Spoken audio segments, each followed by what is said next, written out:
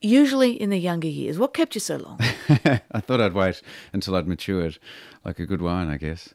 Well, I suppose there was such a reaction every time I mentioned music over the last 25 years that I found difficult to deal with. I didn't have the confidence to deal with it. And there was a lot of eye rolling, I think. And so basically I went, no, it's all right. I won't inflict myself upon you. I'll back away. So when you say there's a huge reaction in the eye rolling, are you talking about your nearest and dearest? Or I'm talking about a lot of the press and, interviews that we would do and public as well, all sorts of people, to be honest. And I just, was particularly sensitive to it. So I just thought, I think also I didn't have the confidence to come forward with the music I was making. So I hid in a corner. Well, given that, how are you feeling about revealing yourself this way now?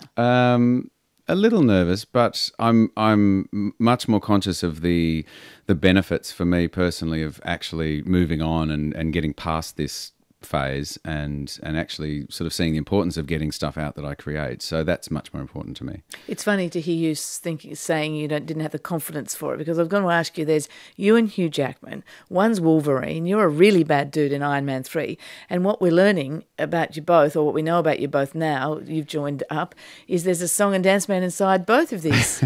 I think there probably is a song and dance man inside every actor on some level, yeah. But I've been, I guess, writing stuff for my whole life. So, it's always been there. It's just that the acting side of things, took off first. Really. Now you've done this. Your album will come out. You've got the single out. You've done the whole rock clip, which is very rock clip in all its glory. Are you starting to think rock star rather than film star? No, not at all. I just think it's a part of my life that will always be there, and I'll certainly maintain working in film as I always have, and I'll certainly keep making music. But I guess now, if I'm able to open the door and go, hey, yes, everyone, this is what I do too. If you like it or don't like it, whatever, I'll just keep that going as well, because it's a really important balance to me. It's a nice counter to all the work that we do away on films for other people, whereas this is far more personal. And so, no, I'll keep doing it. I certainly won't change careers as such. You've got your own recording studio at home, I understand. You went to New Zealand for some of this, worked with Tim Finn in his studios. I guess there's a few people you could have called on. I was doing a play in 2009 called Poor Boy for Melbourne Theatre Company. We were singing Tim Finn songs in the play, and Michael Barker, who was the drummer in the play, sort of started to talk to me about the music I was making, and he was very encouraging about trying to do something with it. And it was really his, it was the motivation that I felt from him that prompted me to really actually take the songs to Eddie Rayner in New Zealand, and we went over and did some recording with a couple of musicians that he put together. And so it sort of just came about through the inspiration of some other people. But I knew that's all I needed. I just needed the sort of door to be unlocked, I suppose. So they're all your songs? Yeah. I'm a much better singer than I am a player. Well, I started playing guitar really late in life. To be honest, my favourite element is the recording element. It's the being able to really focus in on sort of style and mood and the various layers that you can actually hone in on when you're recording. I like playing live as well. It's fun. But to be honest, I actually get so much more out of being in the studio. Can I say I think you're far too modest to be a rock star? Are you sure you're ready for the big stage? I don't think I am, to be honest. Well, let's have a try now. Let's have a listen. What are you going to play for us today? So this is the title track from the record Broken Bones, which is actually probably the newest song out of all the songs on the record. Let's have a listen.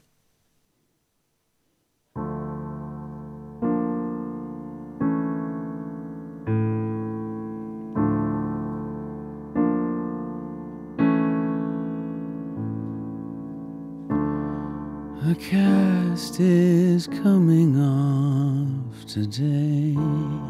Relief is not that far away.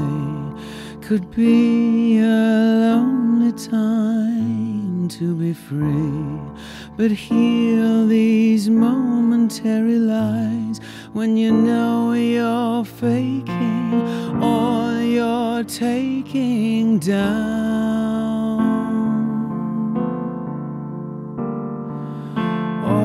That scolding and all you're holding down.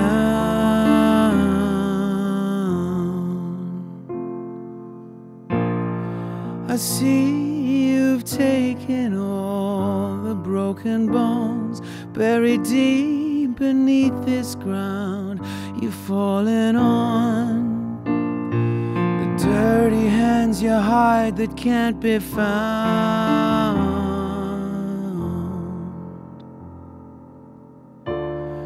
The chaste and old survive the heat. The canny and bold revive the fleet. Today the gracious lose their open minds in a way they've always known. There'd be divine intervention, so why intention fails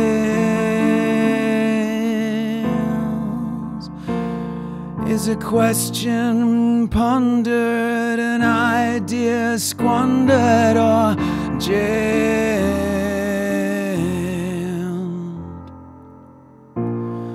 I see you've taken all the broken bones buried deep beneath this ground you've fallen on. The dirty hands you hide that can't be found.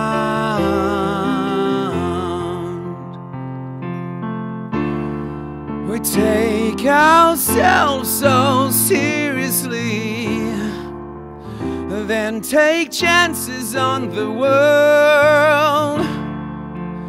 We tell ourselves it's not important to feel, but spend a lifetime being heard.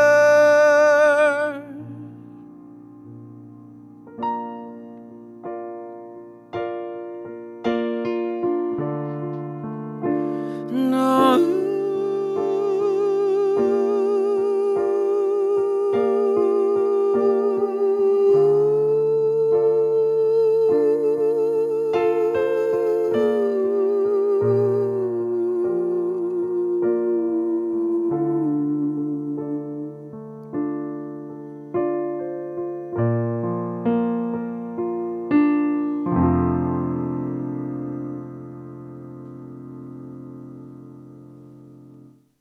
Yes, Guy Pearce, as we haven't heard him before.